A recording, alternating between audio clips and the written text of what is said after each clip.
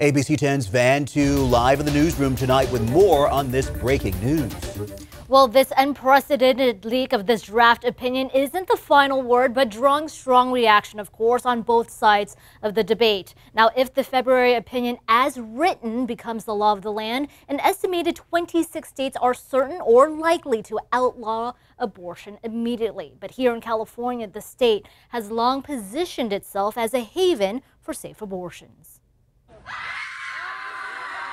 News that federal protections for abortions could be overturned by the Supreme Court brought joy to Lucia Carrillo of Modesto. I'm praying and believing it will change because it will be a better world.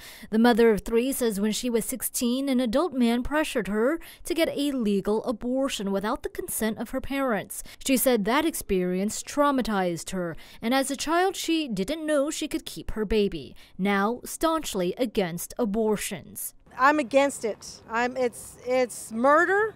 If Roe v. Wade is overturned, individual states would decide whether abortion will be legal within their boundaries. But Elder Lena Coe, an associate professor of law at the University of the Pacific, says one thing is certain. What we know from history, what we know from other countries, is that women will go to great lengths not to be pregnant if they don't want to be, regardless of whether or not abortion is legal or not.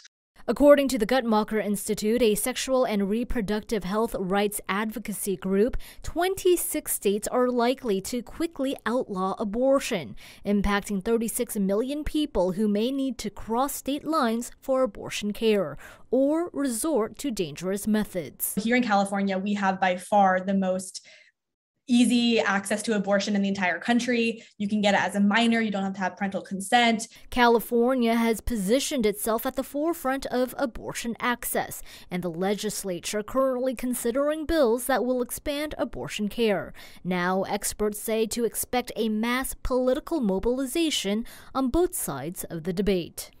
And if Roe v. Wade is overturned, experts expect an influx of abortion patients in California. Now, the California Future of Abortion Council says the number of out-of-state patients whose nearest clinic would be in California could increase nearly 3,000%.